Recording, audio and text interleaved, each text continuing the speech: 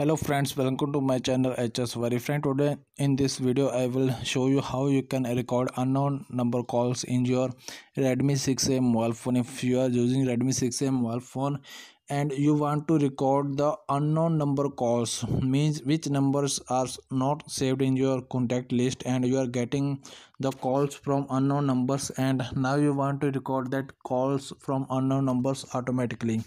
Then there is one settings in your mobile phone, you have to enable that setting. After that your all unknown number calls will start getting recorded automatically. So what do you have to do? You have to simply go to the mobile phone settings and inside the settings you have to go to the apps. Here where I'm clicking on my mobile phone apps, just open these apps, and inside the apps you will get the system apps first option. Just open this first option and then go to the call settings. Here you can see the call settings. Just open this call settings. Inside the call settings you will get the second option, call recording. Just open this call recording and enable this call recording here.